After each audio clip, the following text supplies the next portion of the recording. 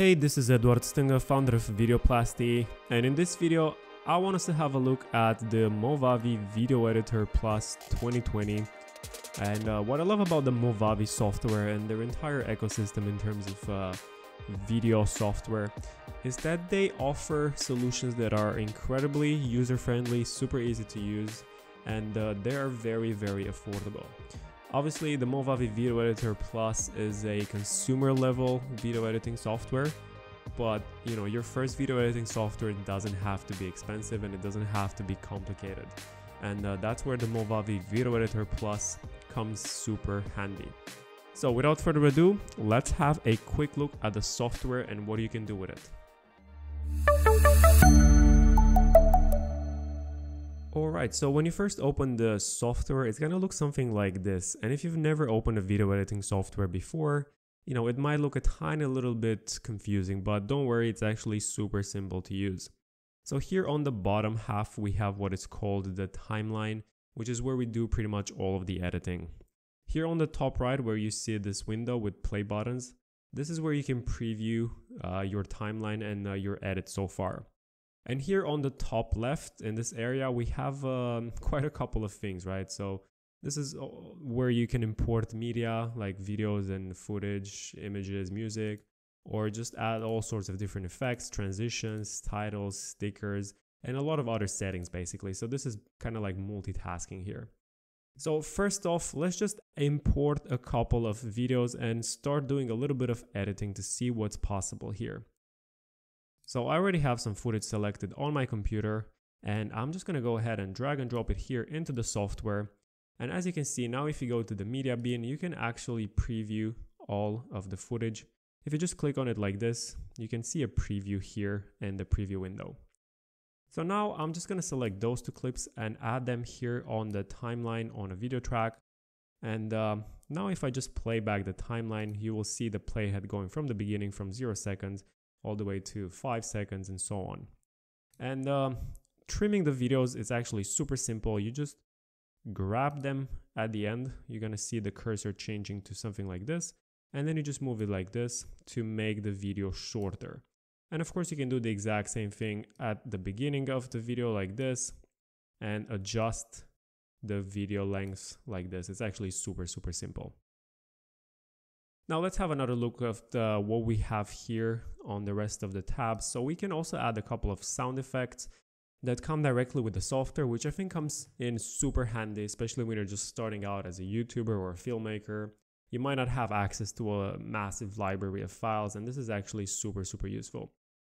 So if you want to listen to either one of those, just click on it and you're going to hear a preview here. And if you want to download more, definitely click this button right here to find a lot more files available on the Movavi store. They have a lot of different music tracks available if you want to add some sort of music to your video, which is going to come in super handy. So for example, let's say this one inspiration. Yeah, let's just add it here. And I'm actually going to move here to the right, grab the song all the way to the end to make it shorter because I don't want the full music that's like, I don't know, 2-3 minutes long. I just want it to be as long as my edit, which is 10 seconds, as you can see here. And using those buttons here on the bottom, I'm actually going to zoom in on the timeline so I can see better what I'm doing. All right, so next, if you go here, you're going to find some sample videos as well, like some sort of stock footage. I don't know, money falling from the sky and a lot of other different things that you might find super useful for your project. And again, if you need more, don't forget you can click on this button and download a lot more files from the Movavi store. They also have some backgrounds. We're gonna look at this a little bit later, but for example, if you want to add text against the background that's not just a simple black background, you can definitely use one of those backgrounds. It's going to be super useful. And they also have a lot of different effects packages that you can get from the Movavi store. But unfortunately, I cannot preview those. If you're interested in checking them out, make sure to just click on them. And it's going to take you to the website where you can actually purchase either one of those that you like and you find useful for your particular project. Next, I want us to have a quick look at filters. They have a lot of different effects that you can use. So either like mirroring, inverting the colors.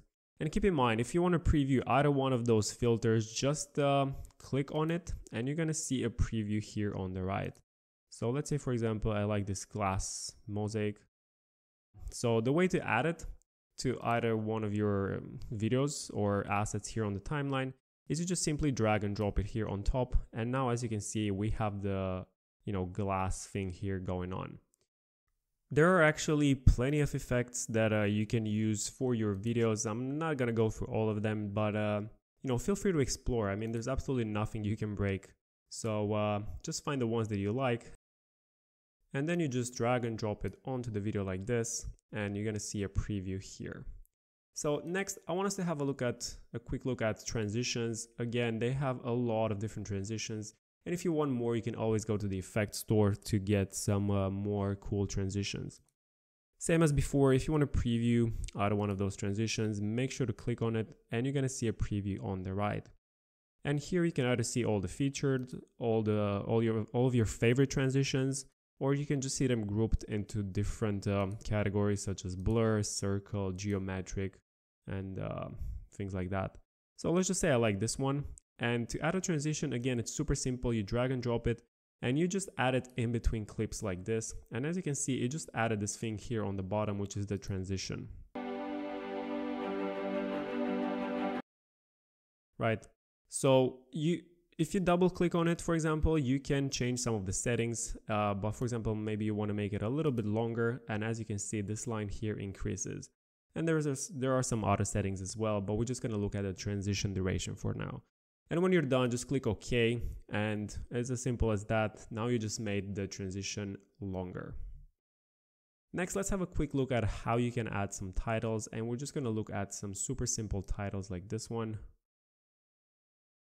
And it's actually super simple to edit. You can just click on any of the text here and just say,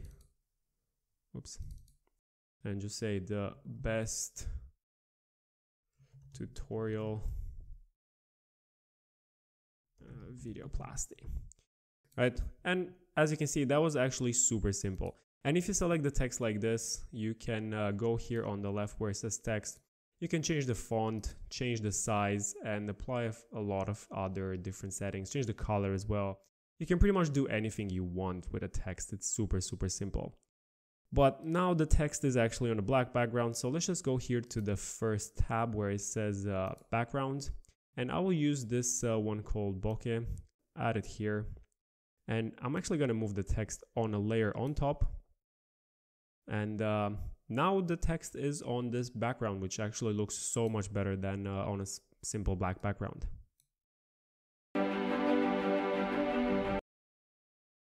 There you go. That was actually super, super simple to do.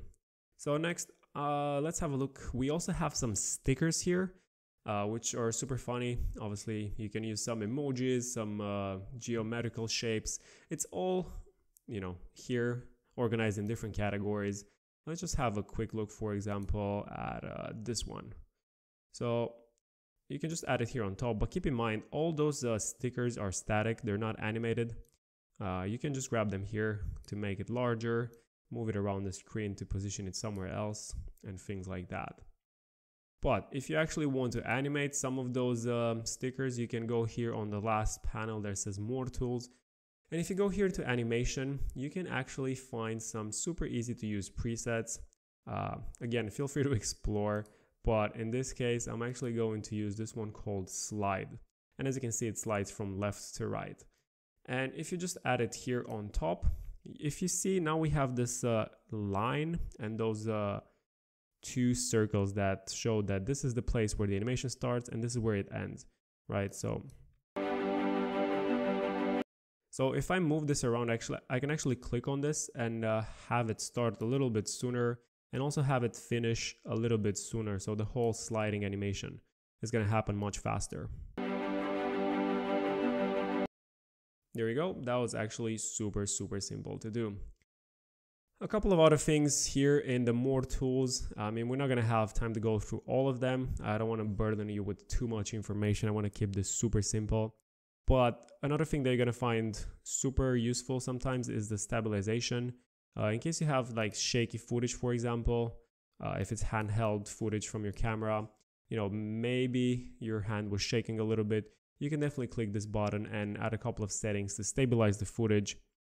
This is pretty advanced stuff, so make sure to just play around with some different settings until you find some that work for you. I mean, you're probably not gonna get it right from the first go, but you can definitely do some super cool things with the stabilization. Next, I want to show you the crop and rotate, right? So if, for example, you want to crop the video and show just a smaller portion of it, you can do this as well. And I don't know, move this here on the sea or just move it closer to the beach. And then when you're done, just click apply. Another interesting thing, for example, let's say you want to remove some of the filters. Let's say you don't like this glass effect, right? So with the video selected like this, you can click on this button of a star. And here we're going to see all the properties and all the filters applied. So for filters, you can also change the intensity if you want to make it a little bit less intense like this. But in our case, I'm just going to click the X button to remove them. All right, and next I want to show you how you can do a little bit of chroma keying. But for that, I'm actually going to add this video of a tiger on a green screen, add it here. And now it's actually a little bit long, so I'm actually going to use the split tool, which is this button right here. And now it just splits the clip in two. So I'm going to click on the one on the right and hit backspace to remove it, because I only want to use a small portion of this tiger. So the thing with the way tracks work on in video editing software is you always see the track that is on top. So right now we only see the tiger, even if the beach is on the bottom, but we actually cannot see it. But I mean, it's still there. But we will reveal it in a minute by using the Chroma Key. So the way to use Chroma Key is actually super simple. Just click on this effect, make sure you have the color picker selected, and just click on the green color like this, and boom, the background disappeared, and now it actually revealed what's on the layer underneath on the different video track. So now if I click play,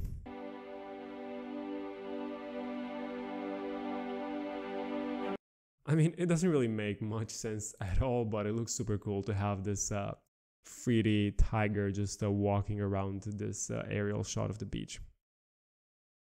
All right, so when it's all said and done and you want to export your video, just make sure you click anywhere and you don't have anything selected, and it's just gonna export your entire timeline. And the way to do that is actually super simple. Just click this big button that says export, and it's gonna obviously ask you for a title, and we're just gonna say Tiger King. You can select the location where you want to save in your computer. I'll just go with the default one. And for quality, personally, I prefer to have it on highest all the time. Even if it's going to take longer to export, I suggest you have it the same. You know, if you're just getting started, I suggest you don't even mind this entire list here. Obviously, those are all different video codecs that you can use when you're exporting. But if you're just getting started, I suggest you just stick with MP4. If you click on this auto button, you can export it as just audio, as MP3 or WAV file, whatever you need. You can export to different devices, different TVs, or even better, if you want to export your video, you can export it and upload it directly to YouTube, Google Drive, or Vimeo, but you're obviously going to have to be signed in to do that. So let's just go back and actually export it as an MP4 file. Leave the settings as they are, just highest, and make sure to give a title and a location, and just click start. And of course, depending on your edit on your computer and you know how heavy your project is, it's gonna take quite a little bit of time to export the video. And when it's done, you can just play it back like this.